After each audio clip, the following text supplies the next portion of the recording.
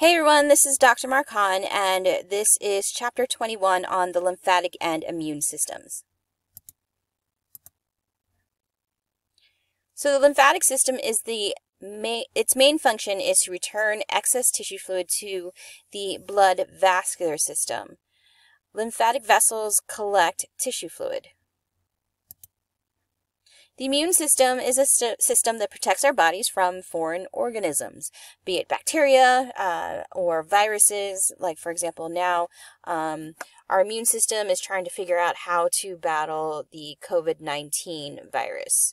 And, some healthy individuals are able to just walk it off, while others are being hit very hard by symptoms of the COVID-19 virus. So our immune system confers immunity to a disease, and the main components of the immune system include lymphocytes. These are the cells. We all know what the lymphocytes look like because we saw them in Unit 1. Those are the round cells, very small cells that look like a fried egg with a very large centralized nucleus that looks like the yolk of an egg and very small rim of cytoplasm.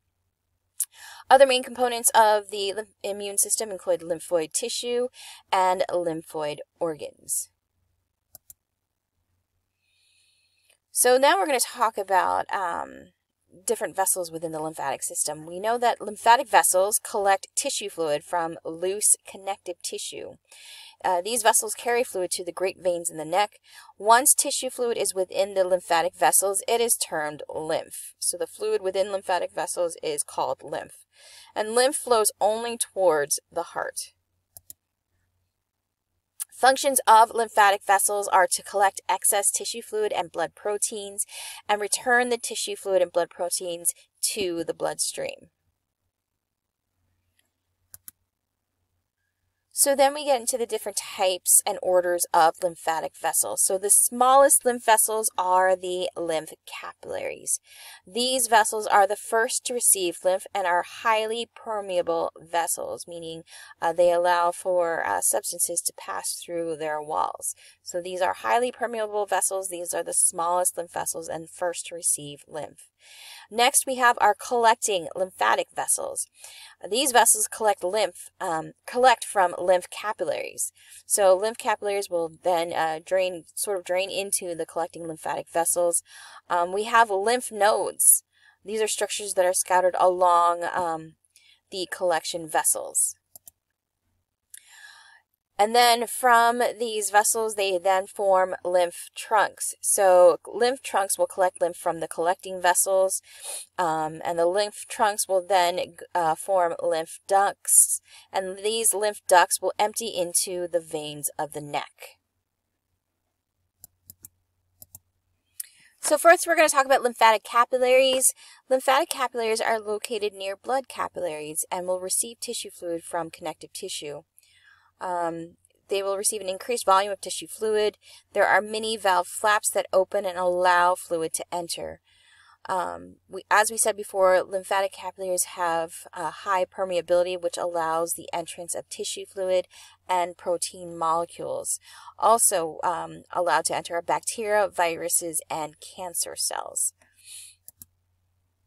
Lacteals are structures that are specialized lymphatic capillaries. They are located in the villi of the small intestines. And we'll learn about the small intestines in the digestive system, but the majority of absorption, especially of our food, occurs in the small intestines. So lacteals are in the villi of the small intestines and will receive digested fats. And fatty lymph is termed chyle. So make sure you take note of this term right here. Chyle is fatty lymph. So here we see the distribution and special features of lymphatic capillaries. So again, we start off with lymphatic capillaries, which will then drain into collecting lymphatic vessels with valves. And along these collecting lymphatic vessels, we have lymph nodes. Here is a sort of a dilated structure. This is a lymph node. So then these vessels will drain into the lymph trunks and then eventually into a lymph duct and then back to the heart. And then here we can see a capillary network. our blood capillaries where we have gas exchange. Also in this area, we'll have our lymphatic capillaries, which are permeable to tissue fluid and other things such as bacteria and viruses and such.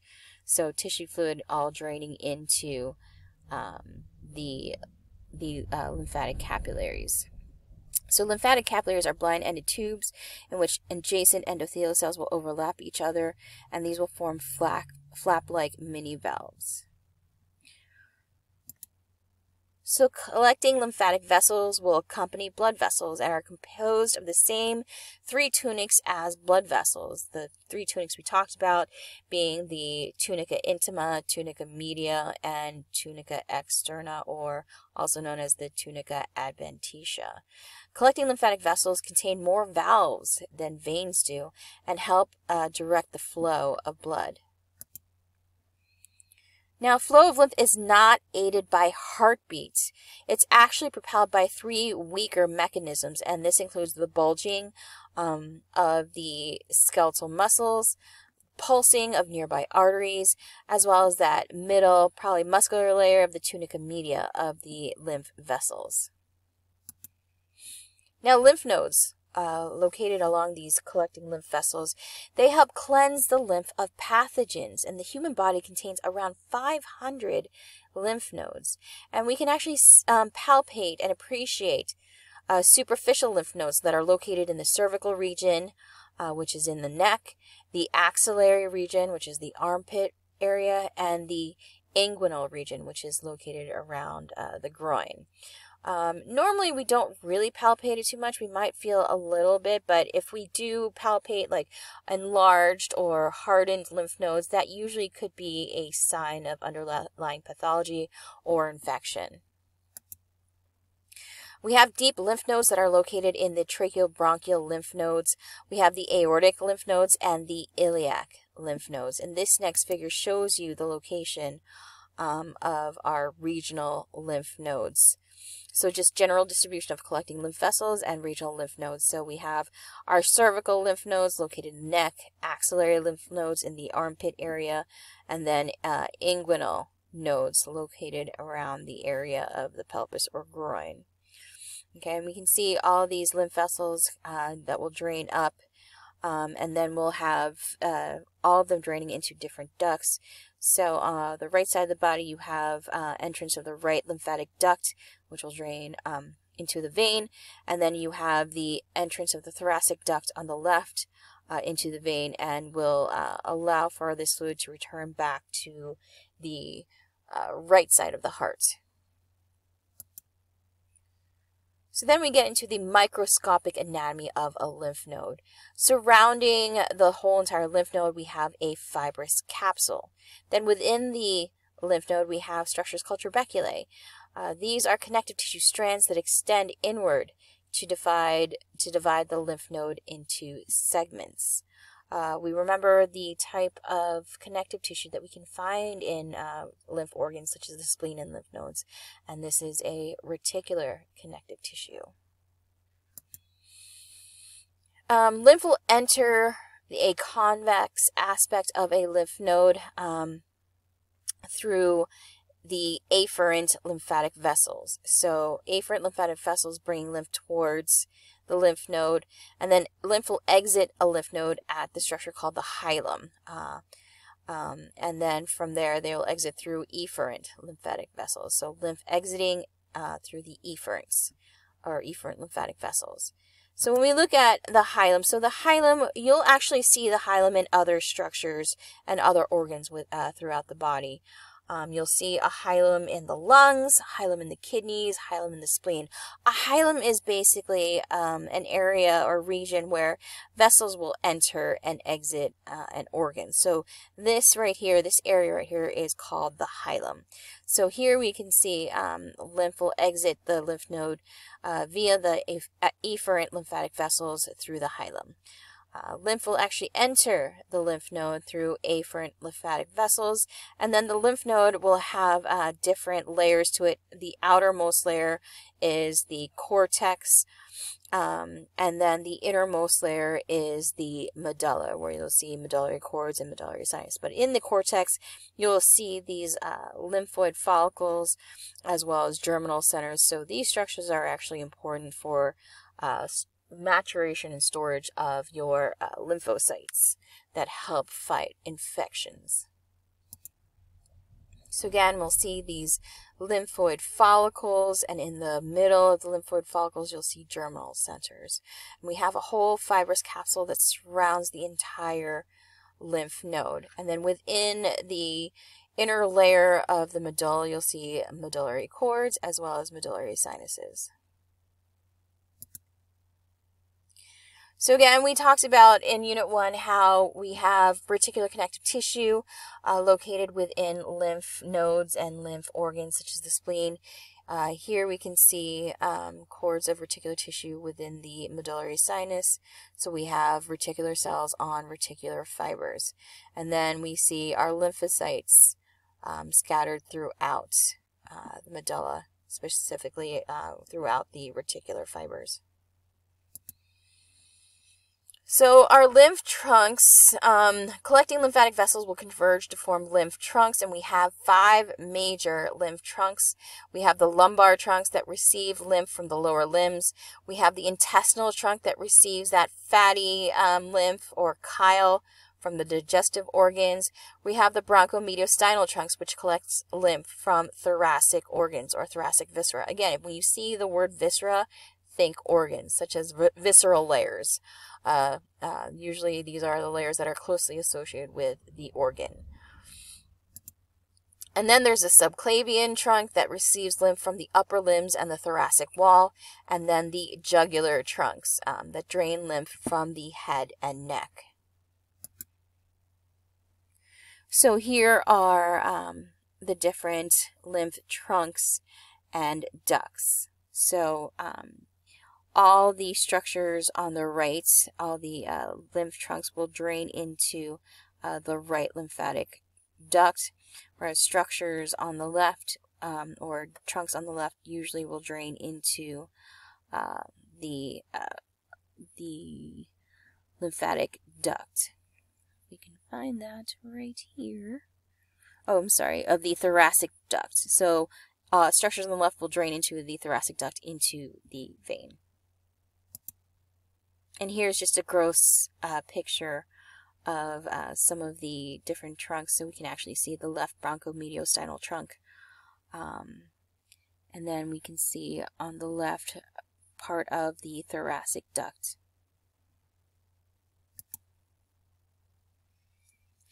So we have different lymph ducts. We have the cisterna chyli. These are located at the union of the lumbar and intestinal trunks. We have the thoracic duct that ascends along the vertebral bodies, empties into the venous circulation. The thoracic duct is at the junction of the left internal jugular vein and the left subclavian vein. The thoracic duct actually drains 3/4 of the body. And then we have the right lymphatic duct that empties into the right internal jugular vein and the subclavian veins. Again, receiving lymph that will eventually drain back to the right side of the heart. So the immune system recognizes specific foreign molecules. It destroys pathogens effectively. And we have the key cells of the immune system, and these are the lymphocytes. And we've seen them again in Unit 1. The immune system also includes lymphoid tissue and lymphoid organs, and then these are the different lymphoid organs. You have the lymph nodes, the spleen, the thymus, the tonsils, the aggregated lymphoid nodules, as well as the appendix. These can then be further divided into primary lymphoid organs and secondary lymph organs. The primary lymph organs or lymphoid organs are where lymphocytes are generated and undergo development and maturation. Primary lymphoid organs include the thymus, and not listed here is the bone marrow. Thymus, when the lymphocytes originate from the thymus and mature in the thymus, they're called T lymphocytes. For bone marrow, when they originate in the bone marrow and sort of mature in the bone marrow, they're called B lymphocytes. The rest are considered secondary lymphoid organs, such as the spleen, the lymph nodes. Basically, this is where mature lymphocytes will interact with antigen. So with regards to lymphocytes, these are the cells of the immune system. Lymphocytes, basically, infectious organisms will trigger an inflammatory response. And then these organisms are attacked by first macrophages. Again, these are the phagocytic cells that act like Pac-Man cells that will engulf the foreign invader. Foreign organisms are then attacked by lymphocytes. So lymphocytes effectively recognize a specific foreign molecule. The term antigens. Antigens are any molecules that induce a response from a lymphocyte. B lymphocytes and T lymphocytes, as we mentioned earlier, are the two main classes of lymphocytes. We have cytotoxic T lymphocytes that attack foreign cells directly. They bind to antigen-bearing cells. They can perforate the cell membrane and then signal that foreign cell to undergo what's known as apoptosis or programmed cell death. They will destroy virus-infected cells and some cancer cells. However, B lymphocytes become plasma cells, and these plasma cells secrete antibodies. These antibodies will mark cells for destruction by macrophages. And B lymphocytes and plasma cells respond primarily to bacteria and bacterial toxins. So here we see different actions of different lymphocytes. We have actions of the cytotoxic T lymphocyte. So first, the T lymphocyte, once it recognizes a target cell, will secrete proteins that will lyse or kind of perforate and punch holes into the cell's membrane and then signal that cell to die. So undergo apoptosis or programmed cell death. This T lymphocyte will then detach from the target cell, and the target cell dies by apoptosis.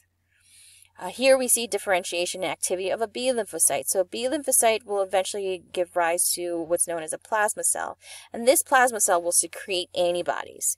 These antibodies will bind to antigens on bacteria, marking the bacteria for destruction.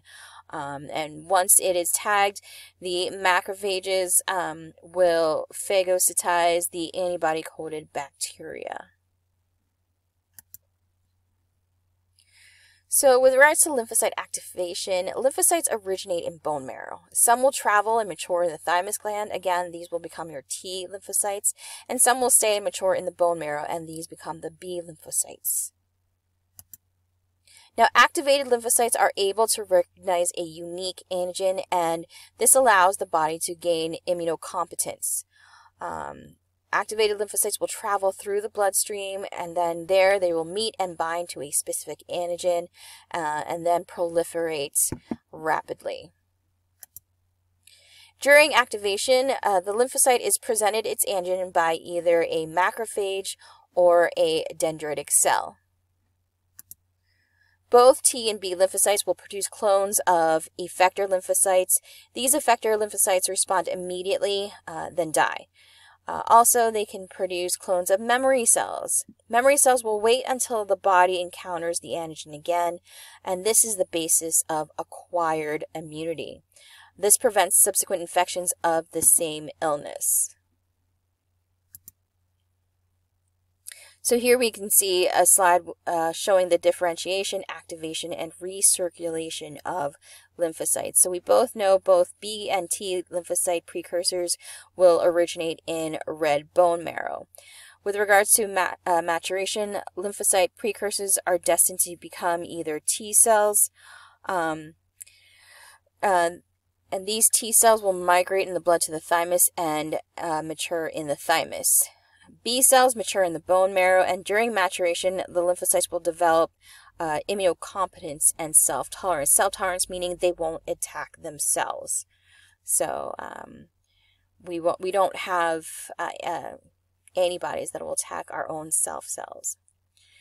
So seeding and secondary lymphoid organs and circulation. So these cells are immunocompetent but still naive. So these lymphocytes have leave the thymus and bone marrow, and they will seed the secondary lymphoid organs and circulate through blood and lymph.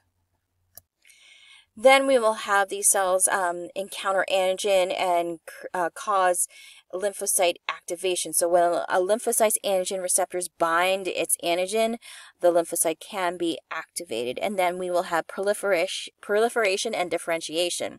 Activated lymphocytes will proliferate or multiply, and then differentiate into effector cells and memory cells. Memory cells and effector T cells will circulate continuously in the blood and lymph and throughout the secondary lymphoid organs.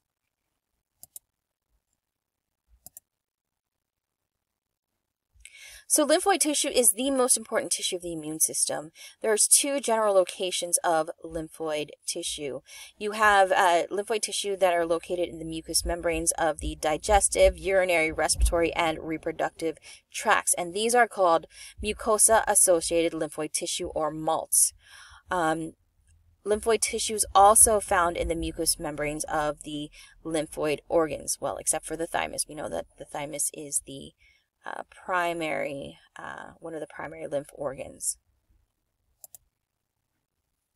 So here we see an example of the mucosa-associated lymphoid tissue. This is an example of the lymphoid tissue that we can see in the small intestines. Here is the germinal center of the lymphoid tissue. So again, we talk about the primary and secondary lymphoid organs. Primary lymphoid organs include bone marrow and thymus. Secondary lymphoid organs include the lymph nodes, spleen, and tonsils. We also have aggregated lymphoid nodules and the appendix. The lymphoid organs are designed to gather and destroy infectious microorganisms and to store lymphocytes. So here we see examples of the primary and secondary lymphoid organs. Again, we have the thymus being a primary lymphoid organ, as well as the bone marrow. The thymus is located in the thorax and is most active during youth. And then we have our secondary lymphoid organs. We have some located in the tonsils, particularly in the pharynx.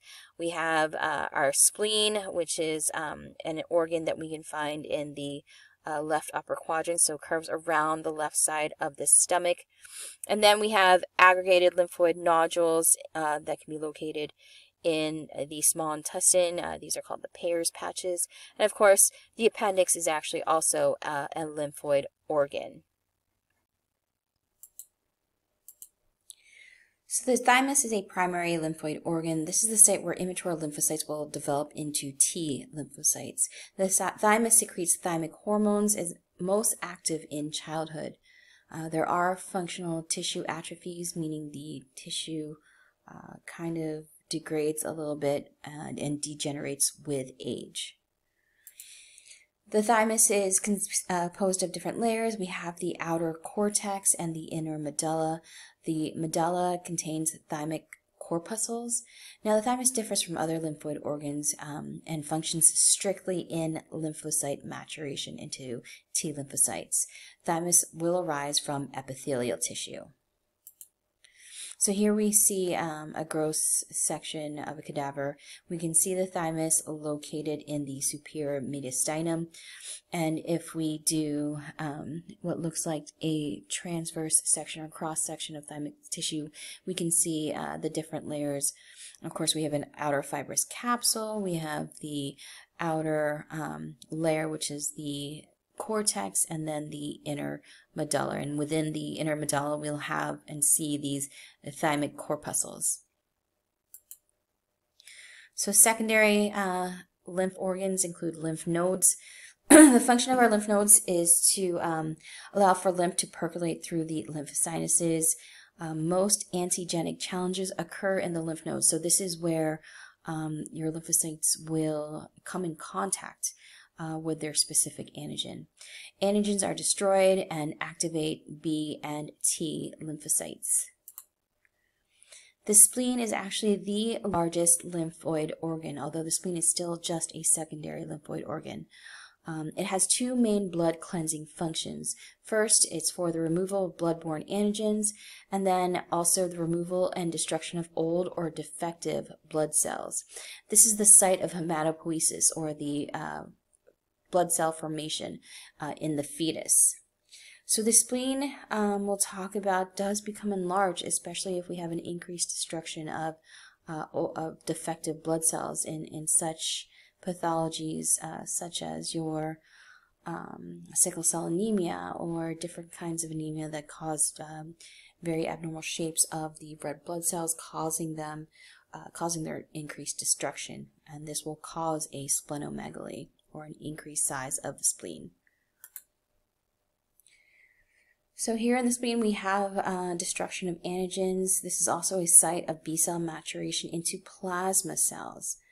We also have phagocytosis of bacteria and worn out RBCs, WBCs, and platelets. And the spleen is also a site for the storage of platelets. So we have different pulps that make up the spleen. We have an inner white pulp. These are thick sleeves of lymphoid tissue. Here, blood-borne antigens are destroyed as they activate the immune response, and also provides the immune function of the spleen. The red pulp surrounds the white pulp and is composed of venous sinuses, splenic cords, and is also responsible for disposing of worn-out RBCs. So here we can see a diagram of the spleen. Again, the spleen is one of those organs that does contain a hilum. And here we see the splenic artery and the splenic vein entering and exit the organ via the splenic hilum. And if we see a closer up view of the spleen, we can see the different structures that we talked about earlier. Of course, it'll have an outer capsule. We have the outer layer of the spleen, which is the cortex, and then the inner medulla.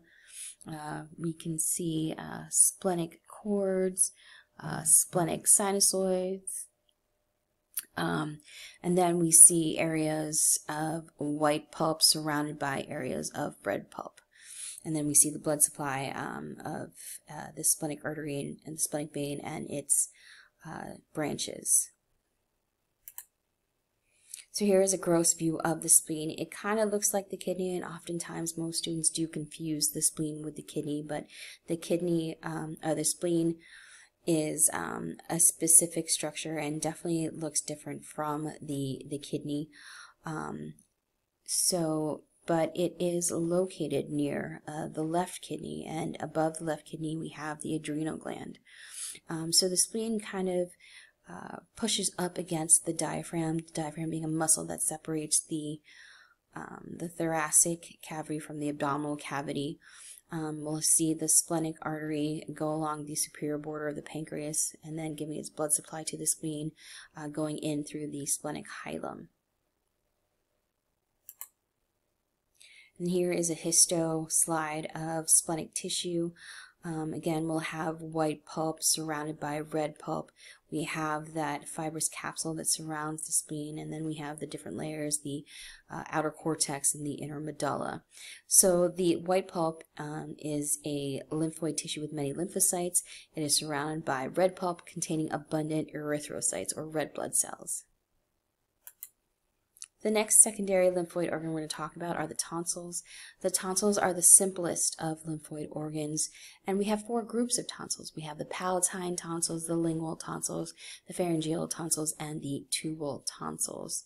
They are arranged in a ring that help gather and remove pathogens, and the underlying connective tissue, or lamina propria, consists of your mucosa-associated lymphoid tissue, or MALT. So here are examples of different types of tonsils. So there's the pharyngeal tonsil located within the pharynx, the palatine tonsil, which is located at the back of your throat or near the palatine bone, and then the lingual tonsil is the tonsil found at the base of your tongue. Then we have aggregated lymphoid nodules, as well as the appendix. Again, we have that mucosa-associated lymphoid tissue that are abundant in the walls and the intestines. These help fight invading bacteria, also generate a wide variety of memory lymphocytes.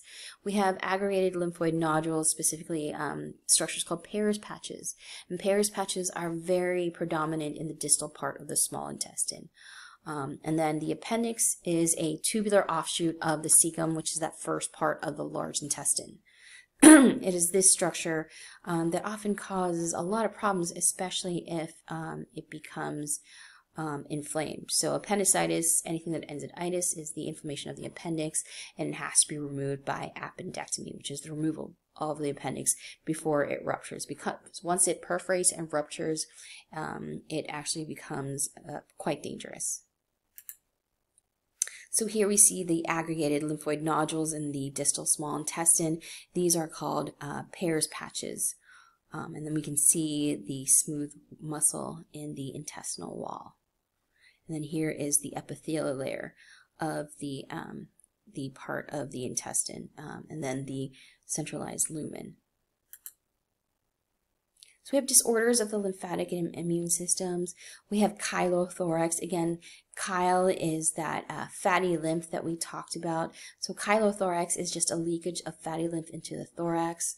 Lymphangitis, anything that ends in itis, means inflammation of. Ang is a root word that means vessel. So lymphangitis is an inflammation of a lymph vessel. Mononucleosis, the kissing disease. Mononucleosis is a viral disease caused by the Epstein-Barr virus and attacks B lymphocytes. And knowing about the mononucleosis, or mono, it often affects the spleen, and you'll have an enlargement of the spleen called splenomegaly. And it is because the virus will attack the lymphocytes and cause abnormal cells that need to be removed. And usually it's an increase of these types of abnormal cells that will cause an increase in size of the spleen or splenomegaly. And that is why when you have mono, it's recommended that you don't participate in any sports, because that could eventually cause rupture of the spleen because of its enlargement due to the Epstein-Barr virus.